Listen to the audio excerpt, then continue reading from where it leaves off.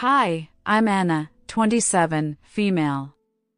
Very recently, I became a mother for the first time to a beautiful bouncing baby boy. He is my absolute pride and joy, and I would do anything for him. Unfortunately, the same cannot be said for his father, who is my husband. This is the story of how one of the most stressful days of my life became even more stressful because of my husband. My husband, Greg, is what some people call hard-headed. He's constantly shouting about something due to his serious nature. He doesn't really know how to let loose and have fun. Hey babe, I know you're 7 months pregnant and all, but could you please pick up after yourself? You know how I feel about dirty dishes. Yes, Greg, we know about your undiagnosed OCD. What did you just say to me? Relax, it was a joke. Calm down. Look, I'll do the dishes, but not now. My back is killing me. Ever since you got pregnant, you've been getting lazier and lazier. Maybe that's because making organs and carrying your child is a very taxing job. I loved it when my beautiful mother-in-law, Florence, helped me out when Greg was being particularly antsy. I know it is somewhat unconventional to get along with your mother-in-law. The general ideology is that the in-laws are supposed to be your greatest enemies, but for me, that couldn't be further from the truth. Florence has helped me a lot. She knows her son can be a bit much at times, and perhaps her helping me whenever she thinks it's necessary is her way of second-hand apologizing, since Greg would never do it. Oh, whatever, just hurry up and give birth already so that I can have my wife back. This man was insufferable at times, I swear. You might be wondering why I don't just leave, which is a very good question that I, at the time that all of this went down, didn't know how to answer. Why don't you do the dishes, Greg? Greg looked at his mother as if she grew a second head at that moment. Because I'm busy. I have so much work to do, and ever since Anna had to take maternity leave, I've had to work twice as hard to make up for where she's lacking. Well, I'm sorry that your bundle of joy is taking up all my time. Yeah, well, it's not like I didn't want this. Except, apparently, he did indeed not want this. This man, Greg, who I've been married to for the past 3 years, decided to come to me on my hospital bed and break things off. Can you imagine? Let me explain what happened. I was approaching 9 months into my pregnancy. My due date had been scheduled, and we were just waiting for the baby to make its arrival when, suddenly, at 2 a.m. Babe, wake up. Oh my God, what? I think my water just broke. Seriously? Oh, yes, seriously. So you want me to take myself to the hospital and give birth to your baby without you? You know that I have a big presentation coming up in the morning. You know how important it is to me. And yet, you still somehow found a way to sabotage that and make everything all about you. Can't you just hold it for like an extra day longer? By that point, I knew that this person had to be mentally ill or just pure evil because there was no way that he just said all those things to me. He must have seen my surprised expression, even though it was dark, because he went on to say, "Don't look like that, women give birth all the time. It's just like sneezing for you all, right? You'll be fine. If you want to go, you can go, but you could have at least waited for us to deal with this in the morning." At that moment, I knew that this man was toxic, and I could no longer be with him. I did my best, already feeling cramps and contractions, to hop out of bed into some comfy clothes and drive to the hospital. When I got to the hospital, I was already in tears. People assumed that it was because of the pain I was in, which is true, I was in a lot of pain. But I was also experiencing a lot of emotional turmoil as well. All while I made my way to the hospital, I was replaying that awful conversation in my head. My husband was snoring peacefully in our bed while I was subject to the uncomfortable state that is childbirth. I was horrified, not only at Greg but at myself for putting up with his nonsense for so long. How I didn't see it before, I would never know, but thankfully, perhaps due to all of the bright lights in the hospital, I could see clearly that this man was not right for me. Even though I thought those things, it was hard to actually verbalize it to him and say that I'm done with him. Despite his acting this way, I loved him dearly, and he wasn't always like this. Despite the history of our relationship, I could see now that the Greg I fell in love with no longer existed, and now that I was bringing new life into this world, I had to make the right decision for me and my baby. All of these epiphanies came rushing in when I was having my contractions, and when the nurses would come in and ask if any friends or family members would be with me to soothe me, I would just cry even more, knowing that I had no one to rely on at that moment. I saw Florence burst into the room. Move out of my way, I'm her mother-in-law. I have every right to be here. I don't care if we're not biologically related. She's my family. Florence, ever being the stern individual, always knew how to get exactly what she wanted, including breaking hospital protocol just so she could witness this moment. Normally, they only allow the direct family and partner to be in the delivery room, but she managed to break her way through. She looked angry. She approached me. Now, I should knock some sense into you for not calling me, but I can see that you're very preoccupied, so I'll let it slide this time. But don't you ever do that again.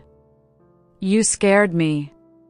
Why didn't you call me, Florence? It's 3 a.m. I don't want to disturb you.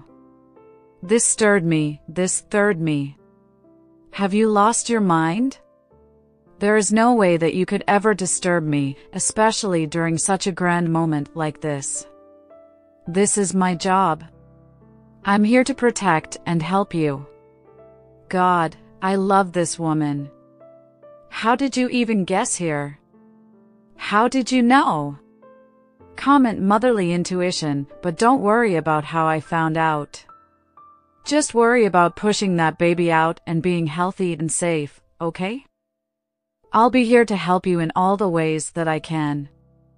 And with that, all of my nerves and stresses began to melt away. No longer was I thinking about stupid Greg and his selfishness. I was just focused on delivering this baby and ensuring that they'd be happy. 2 hours later, at 5:30 a.m. on March 14th, my beautiful baby boy was born. I named him Sam, and he was gorgeous. By my side the entire time was Florence, who was cheering me on, and once Sam was born, she couldn't put him down. She instantly fell in love. Due to the pain and the turmoil I was constantly in and out of consciousness, but once I started to feel better, Florence and I began talking properly. Okay, seriously, how did you find out that I went into labor? Did Greg tell you? Yes, dear, he told me everything, including how he was unable to come to the hospital with you. He sent me here to be with you instead. And I swear I was going to stop by on the way to the hospital to knock some sense into him, but that would have taken too much time.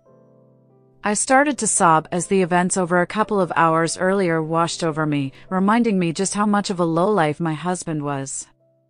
Oh, no, please don't cry, sweetie.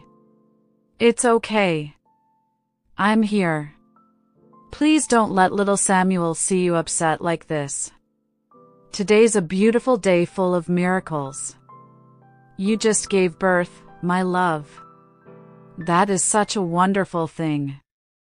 I suppose she was right.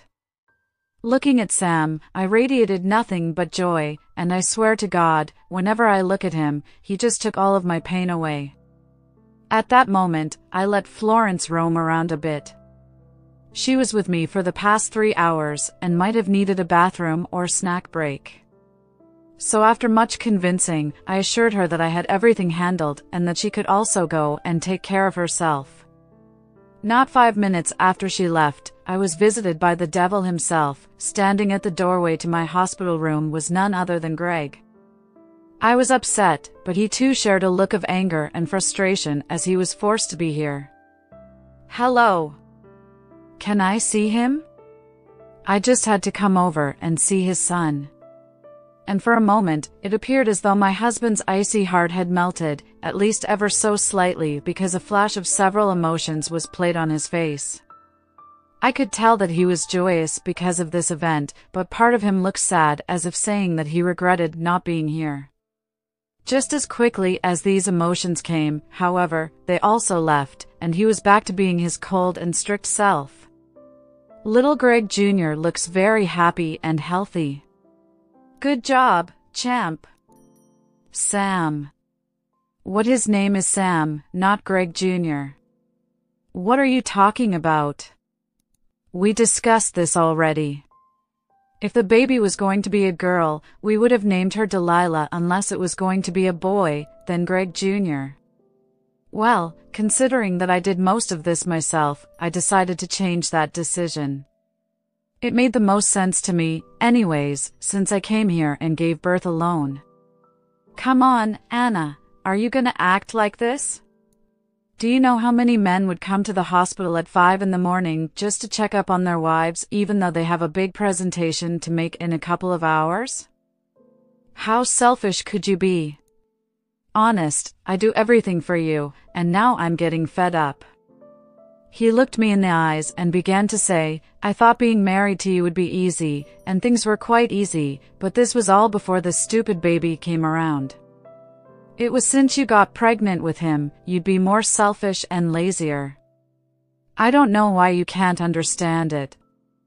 Being selfish or lazy whilst pregnant is completely normal. What is wrong with you? Do you not understand how physically and emotionally taxing it is to be pregnant? Not only that, but I was far from lazy or selfish, as you put it. I was still cooking and cleaning well into my 3rd trimester. And what were you doing? Nothing.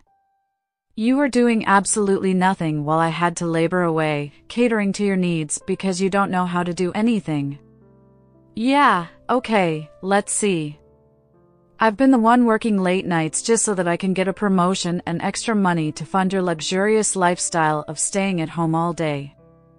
Honestly, you have it way easier than me, but for some reason, you can't see that, and I think it's time that we part ways.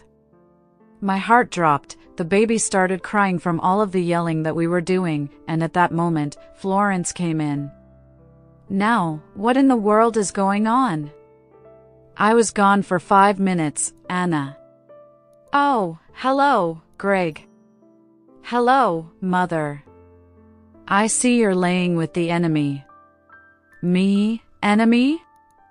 You shut your mouth. I should smack you upside the head for the way you've been speaking to Anna. Don't you know that she just gave birth?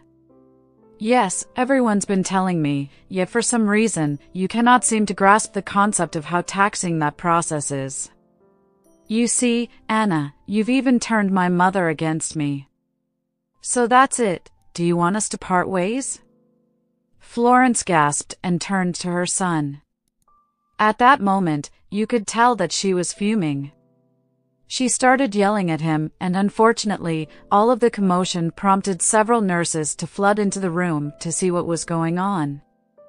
Because Greg was doing most of the yelling, he was the one who was escorted outside, but as he was leaving, he was yelling something along the lines of how he no longer needed me and that once he gets this promotion, he'll be just fine without me. Once the dust had settled, I could analyze the situation for what it truly was. I broke down. All of the years of catering to this man came crashing down on me, and I was truly exhausted. Thankfully, Sam wasn't here to witness everything. At some point during the commotion, he was taken by one of the nurses and put into the nursery while I was just wailing and sobbing. Florence came by my side to comfort me. She was very soothing, and her motherly touch managed to console some of the aches that were residing in my heart. After what felt like hours of me crying, she finally said, "We can get back at him." What? We're going to get back at him for all of the trauma he put you through. I am so sorry that I let this get out of control. As a mother, I did my best to raise a kind and respectful man, but I would be lying if I said that I don't see a monster whenever I look at Greg. As a mother, I believe that I failed.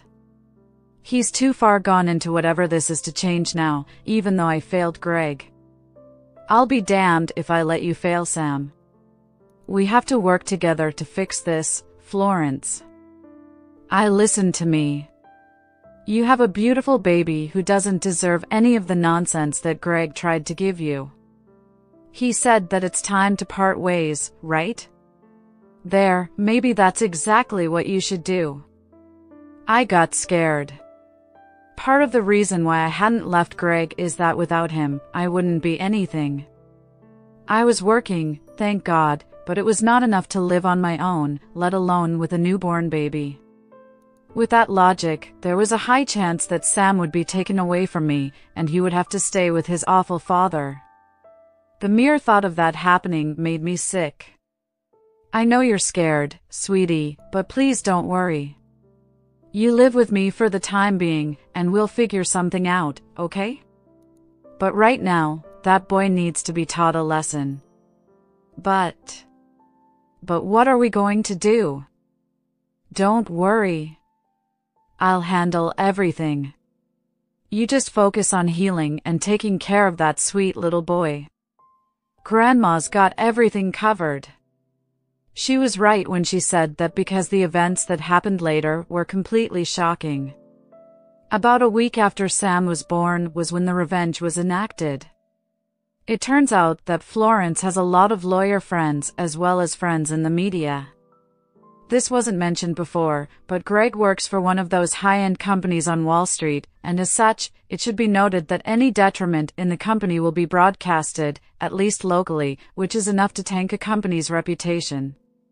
Florence, my savior, managed to get the audio on video recording of what went down in that hospital on 14th of March. To this day, I'm not sure how she convinced the security to let her have that footage, but once she got it, she talked to her friends who work in journalism and media. Within hours, on an early Monday morning, Greg was being bombarded with news outlets with headlines such as Hospital CCTV exposes high-powered executive verbally abusing wife after childbirth, shocking footage reveals husband's disgraceful behavior towards postpartum wife, from CEO to shame, hospital video leaks husband's shocking outburst towards new mother. I can't imagine the look of horror and shame that he must have had on his face. Ever since I was discharged from the hospital, I had been staying with Florence. I think Greg genuinely believed he was in the right, and he was waiting for me to beg him to come home so that we could reunite as a family. But after seeing that I wasn't going to come, he started making threats. I knew he was struggling without me. I mean, who would do the cooking and the cleaning if I wasn't there? And now, with this story that was defaming his character, it was only a matter of time before he got the call from his boss saying that he's been fired and that the company no longer has any affiliations with him. So much for that promotion, right? Like clockwork, he called me after a couple of hours of receiving various threats from trolls on the internet as well as being blacklisted from many companies that he was trying to talk to. He explained all of this to me on a phone call. Anna, please stop. I get it. I messed up.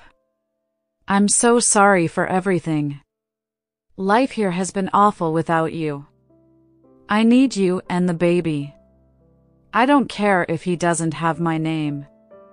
You said his name was Stan, right? I love him, and I loved you. Please come back home. My life has been ruined, but we can fix it together. I have no interest in coming back. I have no interest in coming back to a man who is so selfish that he left his wife moments after she gave birth. I mean, who does that? I'm glad that your entire life is unraveling before your eyes. Ever heard of karma? Well, this is her, and it turns out that she's a right troll to anyone who deserves it. I hung up the phone, and Greg proceeded to bombard his mother, knowing that she had a part to play in all of this, but she wasn't taking anything from Greg, not his harsh approach and not the sad approach either. Florence, like myself, was completely done with Greg. We both believed that he got everything that was coming to him. Several months go by, and I was still living with Florence at that time. I had finalized my divorce from Greg. Every time he'd send our money and child support, he tried to plead with me for me to rescind my decision, but every time I would adamantly answer no. Greg was living a miserable life, and he even had to downgrade the house he was living in, as he could no longer afford it. He tried looking for work everywhere, but no one wants to be associated with a verbally abusive husband and father who cared more about his career than anything. I think he managed to get odd jobs here and there, managing a poor mechanic company and things of that nature, but for the most part, you were struggling.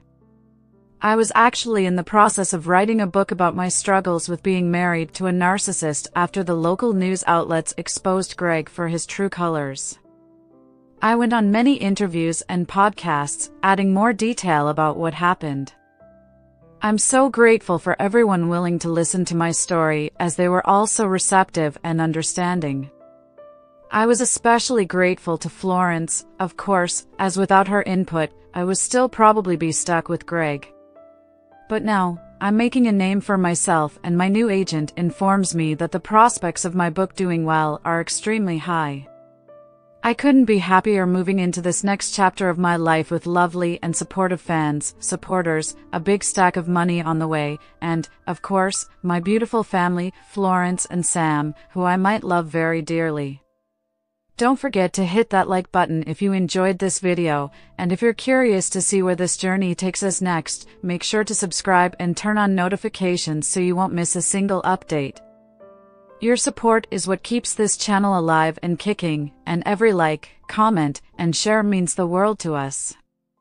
We've got plenty more stories, insights, and surprises coming your way, so stay tuned for the next video. Thanks for watching, and I'll see you in the next one.